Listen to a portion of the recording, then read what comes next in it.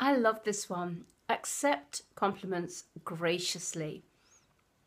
Sometimes, we've all been there, or we've all observed it, when somebody says, "Oh my God, you look amazing. That dress looks so great on you." And then you hear back, or you hear yourself saying it, "Oh, what, this old thing? It's really old." Or I got it for, just a few pounds or something. It's really cheap. And you're devaluing that compliment. You're devaluing the gift that that person's just given you in expressing, how great you look. So take compliments, a simple, big smile and a thank you. That's all. And you don't have to like compliment back straight away, whether or not you think it or not. "Oh yeah, you look amazing too."